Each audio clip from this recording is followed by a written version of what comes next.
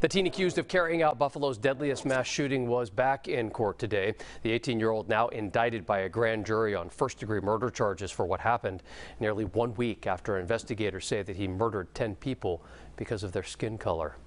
The manager of that grocery store that was targeted in that shooting says that the suspect had been in that store at least a dozen times since March. We know that he will be back in court in 3 weeks. Tonight, dozens of people in our community showing solidarity with the people of Buffalo. Fox 40's Garshpal Sangha is live in downtown Sacramento, where a vigil, Garshpal, for those victims took place earlier tonight.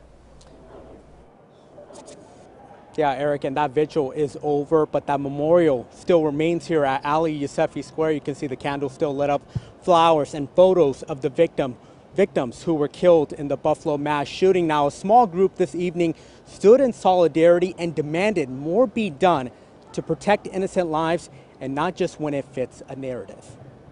We want to show our children in 2022 it is safe to go to the grocery store. It's a sight that is all too common across America at this community healing vigil in downtown Sacramento. The frustration level is at an all-time high.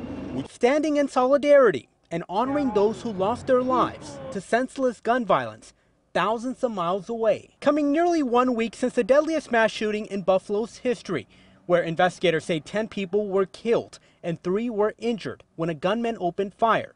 Authorities are calling the killings a hate crime. President Biden called it domestic terrorism, but people here calling for more action to protect the black community.